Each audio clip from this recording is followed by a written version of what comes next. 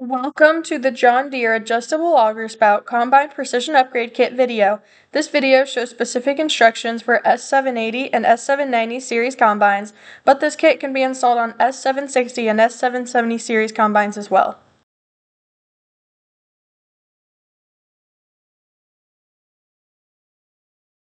The technology is integrated into the command center system and is adjustable from the multi-function control lever inside the cab. The adjustable auger spout features 3 presets along with the ability to manually adjust the spout angle during unload.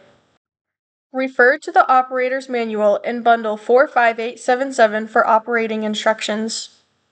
To begin, locate bundle 45902, the spout and cross auger controller.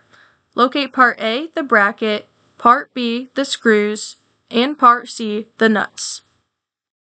To begin installation, open the left-hand side panel of the combine. If you already have a controller installed, remove it from the plate.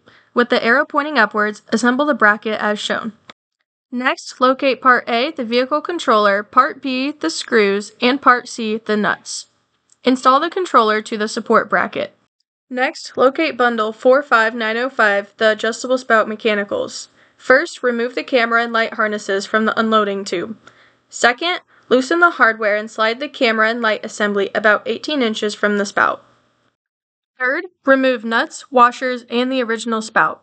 Fourth, carefully release the spring. Remove the cotter pin, washer, and slide the pin out to remove the dribble door. Be sure to save all hardware for reassembly. Find part AXE84179, the door. Install the dribble door using the pin, spring, washer, and cotter pin. Find part HXE169395, the boot. Assemble using the previously saved hardware. Next, locate part A, the long straight bracket, part B, the curved bracket, part C, the hinge, part D, the nuts, part E, the bushings, and part F, the screws. Loosely assemble the brackets around the tube to allow for position adjustment. Slide the collar assembly toward the end of the auger tube as shown in box 1. Tighten the collar hardware as shown in box 2. Next, find part A, the bracket, part B, the other bracket, part C, the nuts, part D, the bushings, and part E, the screws. Align collar brackets A and B with the alignment strip from the hinge collar. Install screws, bushings, and tighten nuts. Next, locate part A, the active spout. Find part B, the washers, part C, the other washers, part D, the screws, part E, the flange nuts. Assemble the active spout hinge bracket to the hinge collar and tighten the nuts. Locate bundle 45904, the base harness for S780 and S790 series combines. For S760 and S770, the base harness parts are found in bundle 45903. First, with the left side panel of the combine open, disconnect the LC1, LC2, and right main harness. Second, remove the bracket and its hardware. Find part A, the bracket, part B, the heavy-duty clamps, and part C, the screws. Install the new bracket, screws, and clamps at the location of the previously removed bracket. Connect the LC1 and right main harness connectors to the original positions. Prepare to move the 2 LC2 connectors to the 2 outward holes, but don't connect them yet. Next, locate part AXE99895, the wiring harness. Using heavy-duty clamps to route the harness, connect bubble 2 and 1 with LC1 connectors. Connect bubble 4 and 3 with LC2 connectors. Next, locate part A, the screws, and part B, the nuts. Attach fuse block to bracket using screws and nuts as shown. Clip the adjustable spout interconnect and crossauger shutoff interconnect to bracket as shown. Find the 20 tie bands. Route the base harness to the battery and controller following the LC2 harness.